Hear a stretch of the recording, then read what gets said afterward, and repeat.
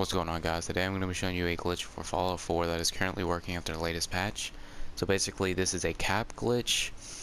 This glitch has been on the game for ever since the game came out. It's actually been known ever since the game came out, but there's a lot of people for some reason who forgot about it, and I'm going to be showing you how to do it. I'm going to be explaining it as thoroughly as I can.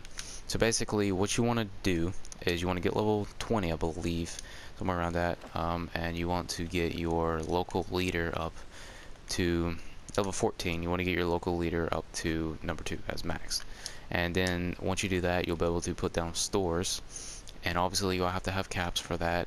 And I suggest doing the last one, because this one you'll have to have cap collector.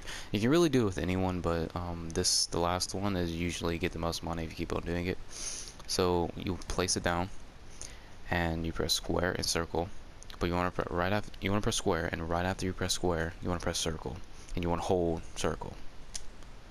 As you can see, it worked for the first time because I know how to do it and it's easy. It's simple for me and I'm used to it. As you see, the two menus pop up. You want to, while you're holding circle, press X and X, and I went from 67,000 to 68,000 because it gave me money. And this glitch is hard to do. Whenever I tried to do it the first time, it took me 10 minutes to actually get it right. It's very hard, but once you actually start doing it, and trust me, it does work. Don't say that it doesn't, because all you have to do is actually put work into it, and trust me, it'll work. And place it like that. It's simple. See, I'm so used to it that I can almost do it, without error. And just while you're holding circle, press X. It's like not even a second after you press square, you want to press circle, and that. So the moment after you press, you want to have your other thumb, you want to have a finger hovering over circle right after you press square, and then just hold circle and just press X and X while you're holding circle, and that is that simple. And just keep on doing that, and it should work.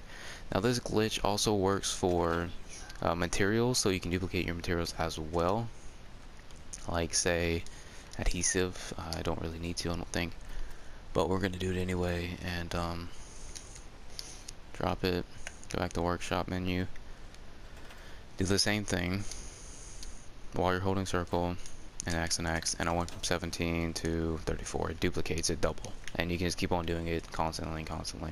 I have and another thing that y'all need to know, which is I didn't know at first, is that when you do it, it'll show that your caps are going up, but they're not going to go directly into your inventory.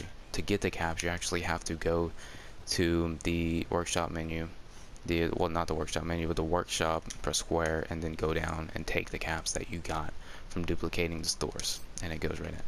Another thing that y'all need to know before y'all do this is do not duplicate over, I think, 50,000 caps, because if you duplicate over 50,000 caps, it messes up, and when you take it out of the workshop, it does not go into your inventory and it disappears. It's a glitch that y'all need to know before doing this, so keep that in mind.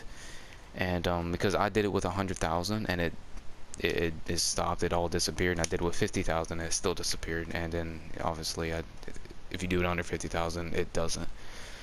And that is it. You can't really do it with any of the weapons and armor, because you can't, like, let's try this for example.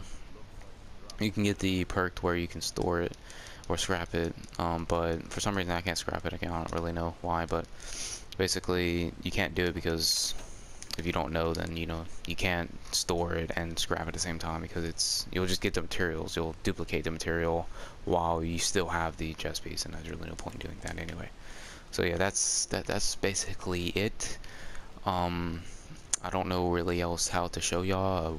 Rewatch the video if you are a little confused, or if I went too fast, I don't know. But like the video if this did work and this did help you, and comment down below your thoughts, or maybe another glitch that I should do, or a tip, maybe showing y'all how to do a certain thing, because I know a lot about Fallout 4. I've been playing it for a long ass time.